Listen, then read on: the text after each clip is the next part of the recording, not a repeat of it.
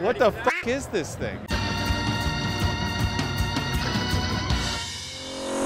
Hey guys, Handbuilt Show 2019. They're racing motorcycles outside. I've got dirt in my eyes and it's awesome. We've got a new sponsor this year. It's KURYSAUCE.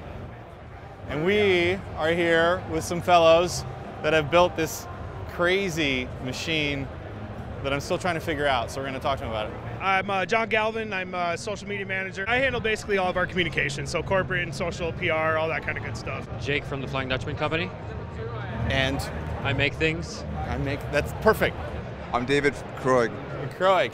And Kroig is? Cafe Racers of Instagram. There we go. I want to talk to you guys about this motorcycle. Who built this thing? David and Andrew brought the bike to me about a month ago. I was finishing up a Land Rover job, and so we got started 2 weeks ago. 2 weeks ago. So who came up with the concept? Was you? Or? So David came to me with a concept sketch. It's a Bosozoku Japanese chopper. Who's got the Japanese in them? It's you. Okay, No. Makes sense. David came up with it. Jeremy Lacey, Downshift Studios, came up with a drawing. And so I just took it from there. I made an aluminum-bodied Toyota pickup truck. I cut the front apart with a hammer form that I already had and spliced it together. I had some tooling that would speed up the process, so I made the front. So this is like... It looks like a Hummer grill kind of your... Yeah. You know? Yeah, so this yeah. is influenced by like 1947 Willys Jeep. Yep. You know, but it just worked well and fast. Okay. And that was very important if we're going to pull this off. I can see it. Fast. Timely. Yeah, exactly. Timely. All right. So we put the seat together, shipped it, then I started working on the sissy bar and all that stuff. So today's Saturday. I bought the metal for this on Tuesday, and Wednesday night we loaded it in the van.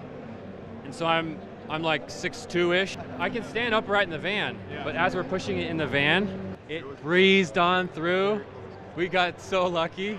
But yeah, I used some hammer fab crater maker, little accents all over the bike. The whole time I'm thinking is, wait, why only 2 weeks? They said, I'd like to go to, we'd love to go to Handbuilt. So it was like, I'm willing to hustle. And this is also a work in progress. Yeah, we're not done. This is the best I could do in 2 weeks. Yeah. You managed to tie in some KURYSAUCE stuff to it, right? This partnership, collaboration, whatever you want to call it, kind of made sense to us because it's why we're here, man. It's what we do. We provide parts so riders can make the bike their own.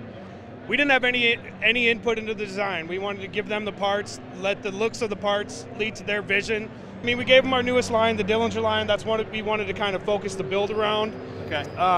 And it's kind of got an industrial aesthetic, a little bit of a rugged look. And this will bolt on to... This actually, it's custom made. So this is just the backrest portion of a sissy bar, Okay. of a larger sissy bar. So made for Sportsters, Dynas. Right now it's pretty much available for Harleys.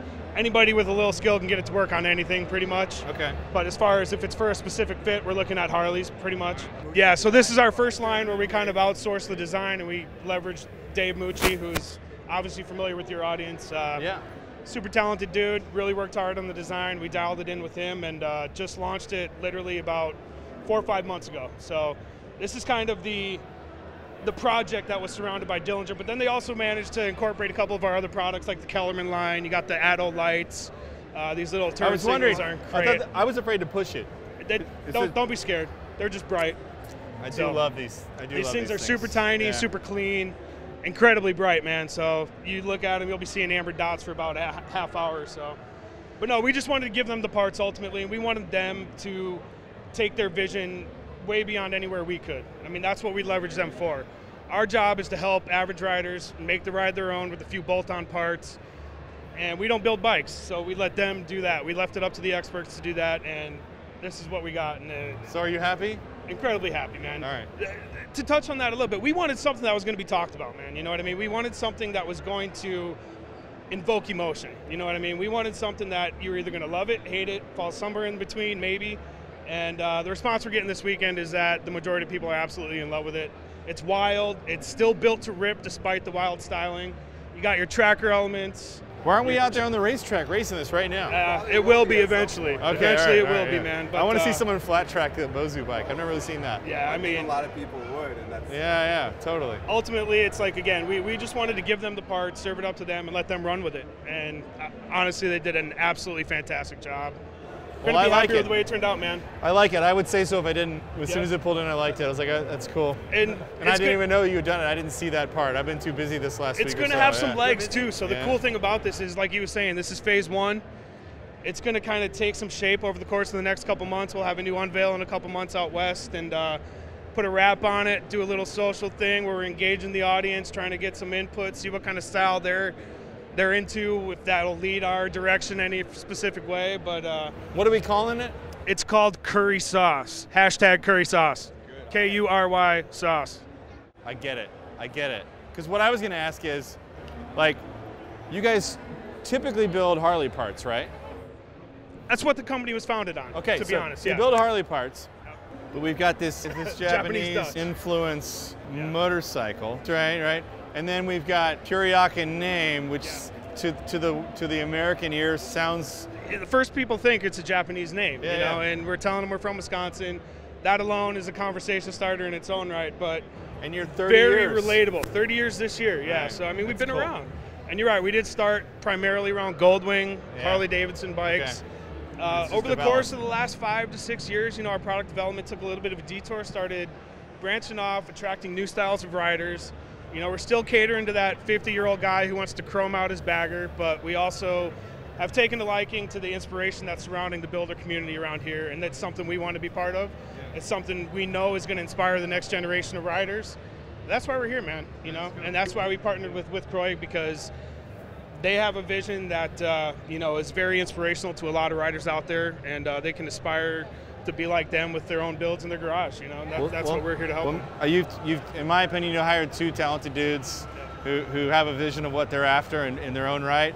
And this is a cool bike. And obviously, when I found out about the Kuryakin LEDs and I saw these, I thought they were so cool. They're doing really well for us. I mean, you're not going to find anything smaller, and honestly, I don't know if you're going to find anything brighter than these. No doubt. They're crazy. We also had a lot of help too from other brands. We had some of our friends, Mustang Seats, banged out this killer semi king and queen. Short timing, but they nailed it. Jake, of course, did the pan.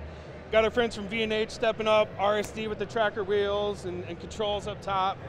Fox I mean, it's suspension. really kind of, it shows how all of these brands' parts can be used cohesively in a build. Yeah. Wild or not, whether you want, wherever you want to take it, you know, we try to just have our stuff blend in as much as possible with whatever vision you guys have. So we're about 45 minutes outside Minneapolis. These guys are in our backyard, you know what I mean? We noticed they were using some parts on previous builds of ours, and it's like, well, let's take it a little bit further. Yeah. Let's do something from the start and go ground up with the thing. And the XR platform doesn't look like an XR today, but by the end of it, it's still going to rip like an XR. It's still going to be able to go out, thrash it around, rip it around, and have some fun with it, man. That's what we wanted out of it. We didn't want to put any input in, dude. We wanted David and Jake here and Andrew over there. We wanted these guys to just run with it, and that's what we did. We couldn't be happier, man. Well, dude, yeah, I'm stoked you guys brought it. I want to see it finished. Yeah. I want to see some crazy paint. There's talks of, you know, we're from Minneapolis, so maybe a Prince bike. Yeah, you know, yeah. something inspired by could that. see that. That's a lot right, Of yeah. sparkle, and then getting sideways in the dirt. You The know? Bass Boat glitter purple. Yeah. Thanks, guys. I appreciate bringing it out. Yeah. We'll definitely see you next year, right? Absolutely. All right. You got to bring something too, man. Sounds good. That's some crazy shit that comes out of your head.